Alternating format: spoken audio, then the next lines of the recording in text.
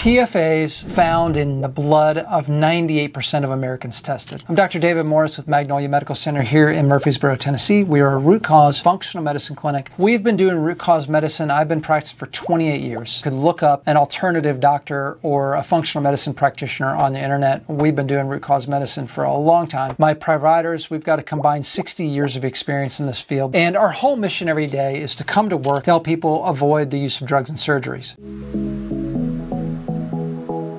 What are PFAs? Okay, PFAs are polyfluoroalkyls or perfluoroalkyls. 98% of Americans tested have detectable levels above normal for these types of chemicals. What do these chemicals do? Why is this important? Folks, they interrupt your hormones. They interrupt your gut bacteria, which is needed for your gut to be healthy. If your gut's not healthy, your brain's not healthy. These chemicals are called forever chemicals. They're so small, they lodge in your tissues. They're very hard to get rid of. And I think it's important just to give you an idea of how pervasive these chemicals are in your environment. So I'm going to give you a few examples of things that as a husband, as a father, these are things that when I found out these chemicals were in these types of things, I was shocked. Even though I'm in the root cause functional medicine world my whole life, it made me rethink how I need to take care of my own health and the health of my own personal family. Where are these chemicals found? So they're found in your cookware. They're found in those non-stick cookware. Throw those things out. Even if you just bought them, they're no good. I don't care if you spent the money on the high-end stuff. They're not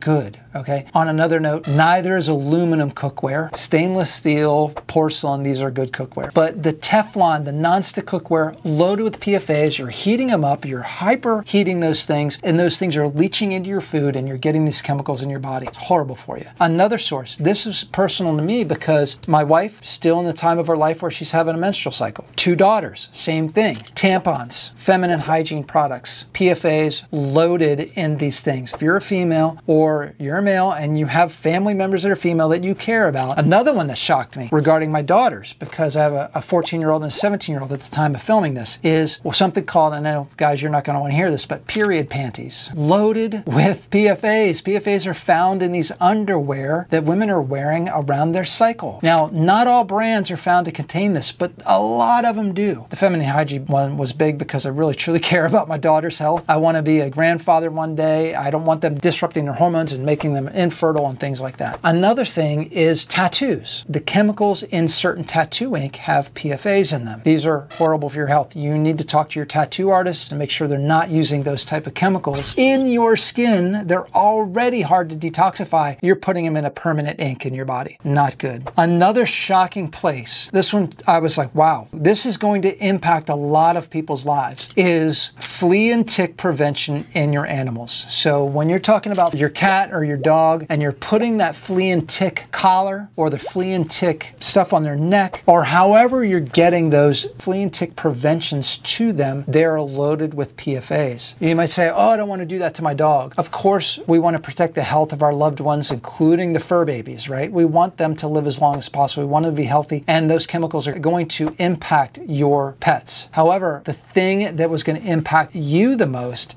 is that petting your dog, petting your cat, having them sleep next to you and having their skin and their fur be up against your skin means you are, been proven, are going to get a transference of those chemicals that you gave to your dog or cat over into your body. We wonder why we're having such high levels of cancer, wonder why we're having such high levels of infertility, so many men and women having hormone problems. We're just bombarding our bodies with these PFAs, these chemicals that are in nearly everything, and if you don't know they're there, then you can't take action to fix them. We've seen lots of women over the years and they're like, I don't understand why I can't get pregnant. Couples coming in are looking to fix and handle their fertility. We're not fertility specialists at all. I could say, I don't even remember a time we weren't able to significantly improve, and there's lots of babies out on the planet because of what my team has done to help people detoxify from these types of chemicals. One last thing, just a little bonus on this, pesticides. Apples, strawberries, lots of fruits are sprayed with pesticides. Lots of vegetables are sprayed with pesticides.